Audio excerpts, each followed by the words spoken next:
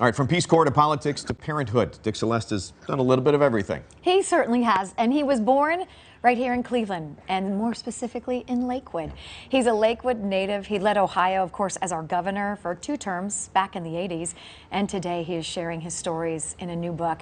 We are so thrilled to have you here. It's, you know, we've covered you, we've over years and all the things you've done. It's such a treat to have you here. It's good to still be here. Amen, Stephanie, you know? right? Amen. I love that you called it In the Heart of It All, too, using that Ohio slogan, you know? Yeah. Absolutely. Yeah. Great book. Now, welcome. Your dad was a mayor. My dad was mayor of Lakewood for 8 years. Yeah. Mostly I was off to college at that time, so I didn't get to see him in action as much as I would have liked. But do you think you had maybe political aspirations for knowing what he did? You know, it probably was a stimulus to it. And then the opportunity to work with Chester Bowles in India, who had been a governor of Connecticut and a congressman, and who encouraged young people to take an interest in politics. I think the combination of Frank and Chet. And then that kind of role, Steve, really got you rolling into politics then at that point. Yeah, I did. You know, 1970, state representative. And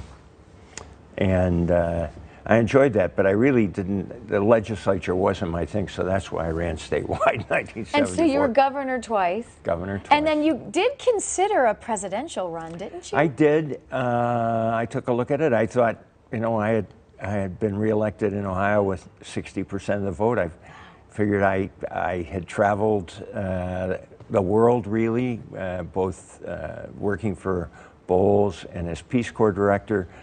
I thought I had the tools to be a very good president, but I couldn't bring myself to do it. We're looking at some of the photos from the book right now. Feel free if you pick something out, something that kind of catches your eye. If somebody remembers Judge Ann McManamon, that was her swearing me in as state rep. And Chuck Kerfus, the Republican head, and then my dad swearing me in as lieutenant governor. That had to be special. Yeah. So and that was when you had to run for lieutenant governor. That's right. That was separately. And you beat Jerry Springer in the primary that year. I started Jerry Springer on his TV career.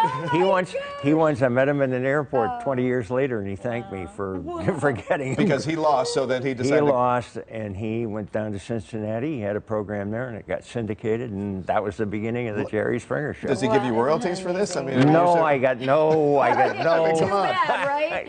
At least no chairs thrown at you, so that's good. Right. We saw a photo with you and John Glenn, and another photo with you and President Carter. I mean, you were in that life. Right. I worked for President Carter as Peace Corps director, and what a wonderful human being he is. And John Glenn was special. We campaigned together. I think the picture was of us campaigning together in 1982.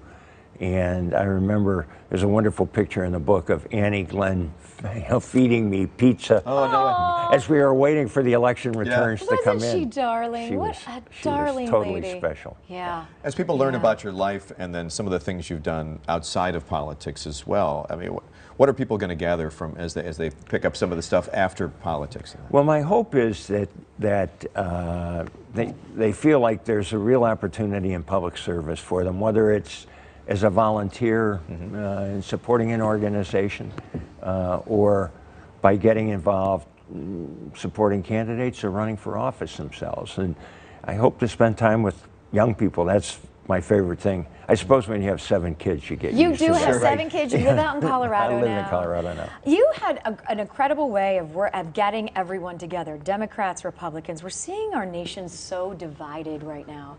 What are your thoughts on that and getting people more united and on the same page, because there's so many things going wrong in our country and in the world that we need to come together? I agree, and I think that I think it really begins at the community level. I think it's people sitting down together, talking about where they are in Lakewood, Ohio, or where they are in Garfield Heights or in Cleveland Heights. I mean, it is. Thinking about how do we make things work in our own community, and from there, I mean, I found that I could work with Republicans as well as Democrats. Things have changed. I think that, frankly, one of the systematic issues is the way in which legislative districts are gerrymandered. I think that encourages more extreme attitudes and rewards more extreme attitudes. So if I could wave a magic wand and change one thing to improve the political conversation, I would get rid of gerrymandered district and make everybody compete in very competitive districts. Incumbents don't like that. True.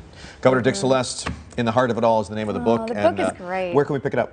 I think any bookstore or on online Amazon as well? or online, you know, the way we do it these days. And a way to reconnect, way to get volunteer people to help out as well. Are you going to visit your home, your childhood home in Lakewood? I'm in Lakewood regularly. I have one of my 7 kids is there. Oh, that's great. Lakewood, Cleveland Heights, Shaker Heights, and Cleveland. Oh, I love it. 4 of the 7. It is such a treat to have you here. It's great to be here, Stephanie. So thank you. much. Todd, thank you very much. This is so nice. It's The great book to is be with great. you. We just scratched the surface. Yeah, really. Really, there's so much good in this read, though. book, right? It is a good read.